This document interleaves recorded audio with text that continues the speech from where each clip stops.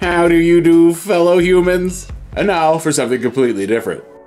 As promised, today we're going to do a mantis abduction art piece. This is a housewarming gift for my oldest niece, Madeline, who has excellently weird taste in art. So when I was thinking about getting a housewarming gift for her, I headed over to Etsy, where all the good things live, and did a search for taxidermied insects. And I was just planning on buying her like a mount of some kind of exotic insect. And then I saw some people had taken mantises, like this guy that I'm very gently trying to remove from the packaging. You can see his little arm already tore off, and later on one of his wings bites it. But that's a different story entirely. But I had seen other artists put mantises in little dioramas, little shadow box dioramas, as if they were being abducted by a UFO. So I thought, that's cool. I can make one of those. And what's even better is that Madeline's decor is somewhat southwestern American themed, and a lot of the art projects I was seeing were actually kind of more North Woods, more Rocky Mountain kind of vibe. So I thought, well, I'll just make one with a little Southwest Mesa vibe. And so that's what I did. So I ordered this mantis off of Etsy, and yeah, it was like 10 bucks or something, not too shabby. And that shadow box off of Amazon, but I painted it a little turquoise blue to match with the southwestern theme, and set that aside for a second. Then I took some watercolor paper, painted that all yellow, set that aside to dry.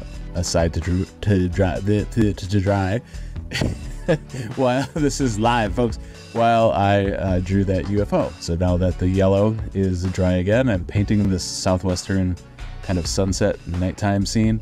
And I have to tell you, I am patting myself on the back for how this came out. It came out pretty much exactly as I was envisioning it. I wanted the nice kind of flat of that gouache. I'd never used fancy gouache paints before, and so this was a good opportunity to crack these buddies open and use them. And it just, I'm so happy with how it came out. So it dries nice and matte. So now we're back to the UFO. Since that had dried a little bit, I added on some red colors, and now I'm just kind of do the outline in black India ink. I always use Dr. P.H. Martin's India ink for all your inking needs. And that's just on a poster board that I had kicking around. So I taped that down, painted the UFO on it, just to see how that little mantis is doing. And now I'm cutting this guy out. And we're going to use those 2 strips of scrap to make some saguaro cactuses. So I use the cutoff there and just quickly hand drew a little cactus, tape that down so the paper doesn't curl with the wetness of the paint. And again, using that fancy gouache paint, just kick out a quick little cactus and a little cow skull. One of the main features of Madeline's living room is this gigantic steer skull, so I figured that would kind of tie in as well. I really enjoy making gifts for people. I'm happy with this whole project. In fact, I have to tell you that this is probably my favorite thing that I painted in 2023, if not longer than that. I did it right at the end of 2023, and it's just fantastic.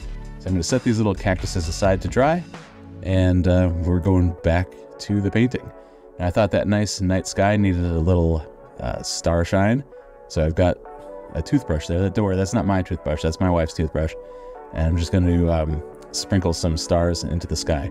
If you ever wondered how the stars get into the sky, it's just a giant toothbrush. Just the biggest toothbrush you've ever seen.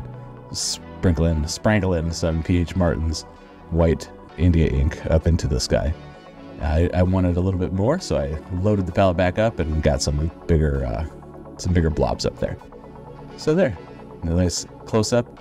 Fast way in a couple seconds to make a nice starry night over the southwest. Now here's one of the most satisfying things that you'll ever encounter. Oh wait, hold on. First we have to size up how this mantis is going to go. I just super glued him on there and his arm. And yeah, so here's the satisfying part.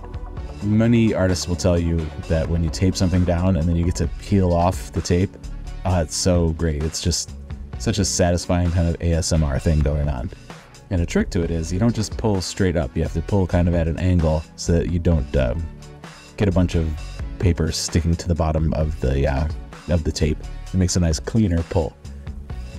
Down in the lower right corner, you can see the paper tore just a little bit under where I was, but that's fine. This is all going to be trimmed off here in a second anyway. Ah, this is nice. You know, this is, I enjoy Dairy Queen blizzards, but after you've had the delicious treat of all the mixings and fillings or whatever, you get down to the bottom, and there's that little unadulterated half-inch of just white vanilla, you know, content that the mixer didn't hit. It's like a nice little palate cleanser. That's how this feels to me. Like this nice white crisp borders around this cool paint. But like I said, we're just gonna chop those suckers off right now. The interior of the shadow box that I bought is 7 inches by 9 inches, and this watercolor paper is 8 by 10. So I just need to go around and remove a 1/2 inch by today's math from each side. So that's what I'm doing here.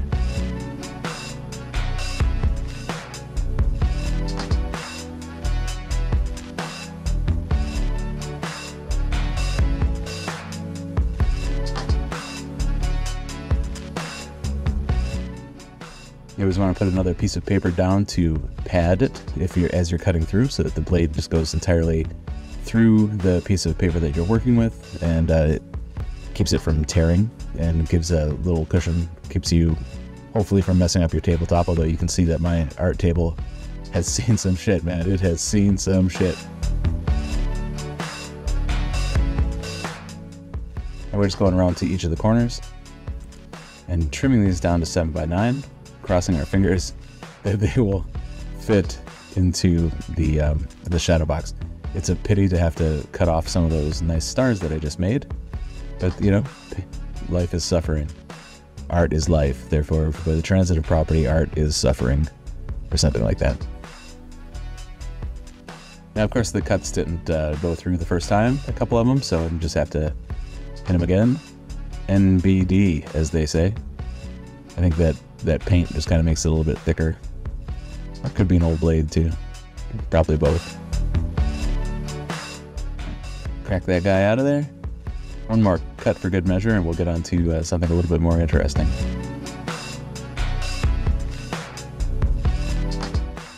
Fresh and clean as a whistle. Nice smooth cut there. Alright, we bring that shadow box back in, and we just use the moment of truth. Is it going to fit inside there? Dun, dun, dun, dun, dun, dun, dun. Perfect! Alright, so you keep that little bad boy out of there. And then here's the only part that I regret about the entire project, is that I used this cheap-ass glue. I mean, not even Elmer's, it's just, you know, Dollar Tree glue on that kind of fabric pushpin background. I thought, yeah, that'll stick. That'll be fine. It's, you know, it's just paper getting stuck to fabric. What's the worst that could happen? So I used this styrofoam brick that was part of the shipping, the packaging when I bought this shadow box. It had that styrofoam in there to keep the glass from breaking. So I thought, well, I can just use that to hold down the corners while this glue dries. And so I did that. And I broke it up into fourths to fit into the corners and latched that up and set it aside for a little while, because there's always other things to work on. So after that dried, you can see, like, in the night sky, the wetness of the ink or of the glue came through, and it really disappointed me because I was so attached to that painting. But what can you do? I didn't get any footage of after it had dried for a very long time, so maybe it's better. Madeline, if you're watching this, let me know, or I'll ask you next time. But I put some little pieces of foam rubber on the back of these cutouts and hot glued them onto the paper, and then hot glued them down to the board. And same with these little cactus guys. You can see that foam rubber there. And the only hot glue sticks I had were gold glitter holiday ones. But, you know, waste not, want not. Nobody's gonna see it anyway. So I'm doing these all with gold glitter. All that glitters isn't gold. You can see that poor little mantis has a jacked up wing there on his left side, or his left, our right side. Later on, I went in with a little dash of ink and just kind of filled that out so it didn't appear to be broken. But I'm disappointed. It was a hole when I got it, and somewhere between either taking it out of the packaging or gluing it to that beam of light, to that tractor beam, the wing got injured also. So it was cool. The bug was in good shape when it arrived, but it was stapled to a board under some cellophane and hard to get out. But there's the final project. Gave it to her at Christmas time, but it was for housewarming, and she loved it. I just want you to know we're all counting on you. I just want you to know we're all counting on you. Take me home, country road. Just remember, the truth is out there. How do you do, fellow humans? And now for something completely different.